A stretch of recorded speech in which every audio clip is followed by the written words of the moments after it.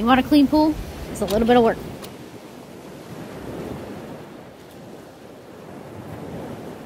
I told him I need to get a new thermometer. So, ours broke, I guess. There are a few things I want to go over.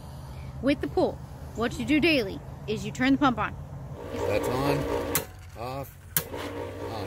He said to run it for 12 hours or so, and it depends on how much sunlight there is, how much it's rained, and how many, you know, different pieces have gotten into the pool.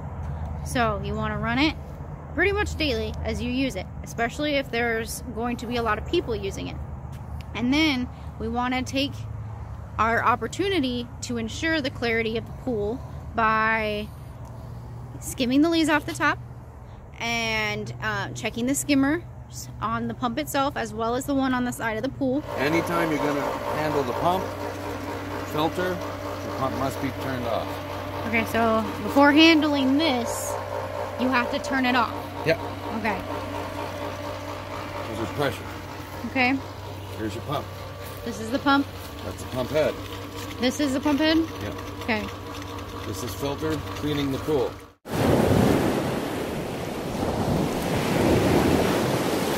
Alright, so what we want to do, as needed, this is an as needed thing, you want to check on it daily, but as needed, you want to put in the chlorine, and then put in the algae treatment, which is the Clorox, and then you want to check the skimmer baskets and clean them out as needed. You want to check the floating chlorine tablet holders and add as needed. Okay, so this is the chlorine. This is the type of chlorine that they use. It's Clorox, pool chlorine. And then 4 pounds of powder. 4 pounds of powder. Goes just directly over into the pool. Yeah, we got 3 cups of the algaecide. Do you do this after you add Chlorine. the chlorine? So add the chlorine and then add the algae removal directly into the water. 2 to 3 cups of muriatic acid, which we don't have. Okay. Everybody sold out. So 2 to 3 cups of muriatic acid. I will attach a picture of what that looks like. And then you're going to pull it out and open it up. Check. If they are dissolved, add more. Adding tablets in the skimmer basket is optional. Okay. And then just put it back in the water. Okay, wait 15 minutes before. Alright, so part of the pool cleaning process has to do with vacuuming the pool. You take the vacuum head that's coiled up in the corner by the side of the house, and you take the pole, which is usually attached to the leaf skimmer or the leaf net, depending on whether you're getting off the top or you're getting the leaves from the bottom. Put the net head back in the brown thing so you don't lose it. It can blow away and it can get really disgusting. So make sure you wash your hands. Washing your hands is super important. Alright, the net head back with the pool supplies, which you want to do daily as much as possible because the cleaner the pool is, the nicer it is to swim in. Okay, that's the brush for the bottom. If you need to brush the sides. Brush the sides. What is this? It's a vacuum piece that attaches to skim vac. So it goes over the skimmer. So you can see that he's just straight putting it in there. Okay. So we're having to open up the skimmer to vacuum. Once you do that, you hook it up through pushing the water through the hose. So you put the pole onto the actual head, the rolling head of the vacuum. It's got to be submerged. And then you push the blue hose into the water, and you'll use this hole down here that is pushing out water into the pool. You will completely fill the hose with water, so you want to ensure that all the bubbles are not happening anymore. And then once you do that, you take it under the water. You make sure it stays under the water. You don't want any water or air in it, and you put it onto the skim vac attachment that goes in the skimmer. And then you attach the hose, ensuring that there's no air in it, and you just lightly go back and forth over the bottom of the pool as needed to remove any cloudiness or leaves or anything else that's on the bottom. Okay, it has trouble with worms. You can feel the suction. You should be able to feel the suction. If you're not feeling the suction, I would start over. Repeat. you want to start over with the process of putting it full of water and then pulling the hose over here to the skimmer and reattaching. That means that you need to empty the skimmer and ensure that there's nothing in there, and then go ahead and pull the water all the way through the hose and ensure that there are no air bubbles. That is why you're not getting suction. And then you'll come over here to the skimmer. You finished vacuuming, you're ready to move on.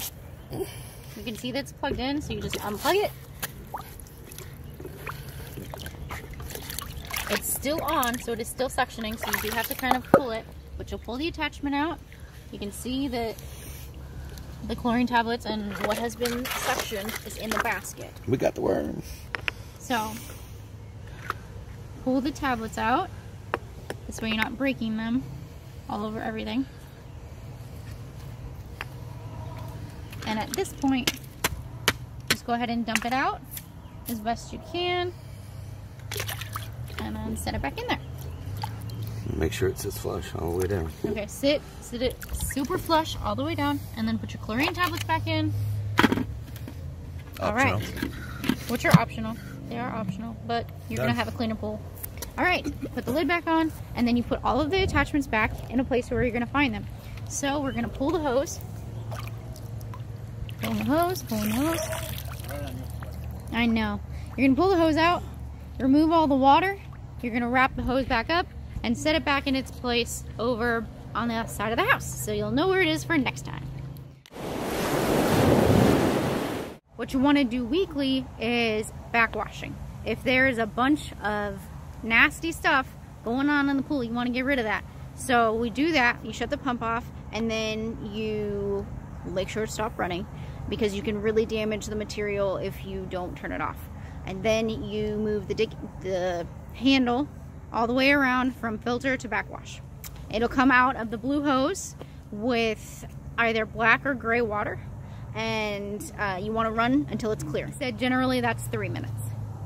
Backwash will divert this pipe water into this sand filter, out the blue discharge hose, and clean your sand.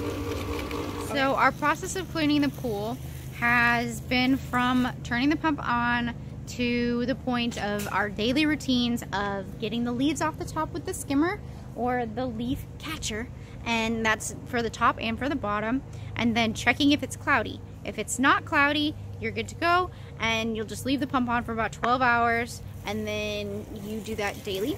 If it is cloudy, you'll go and you'll get your chlorine tablets, or in this case there's powder, and then you'll put in the algaecide, and you'll want to wait about 15 minutes before you get in, because you don't want to be getting in directly once it's with all of those chemicals. You want to kill all the bacteria and algae that's in there. And then once you do that, you see if it's still cloudy. If it's still cloudy, or if there's a bunch of material at the bottom, you go ahead and vacuum. Then if it is cloudy and it does need to be cleaned, that is when you start the backwash process that we talked about, where you turn the pump off completely, and then you move the handle from filter to backwash, and it takes about 3 to 4 minutes, but it'll start coming out of the blue hose, and it will be dark and nasty looking water. Once it runs clear, you can turn it off and then turn it back to filter.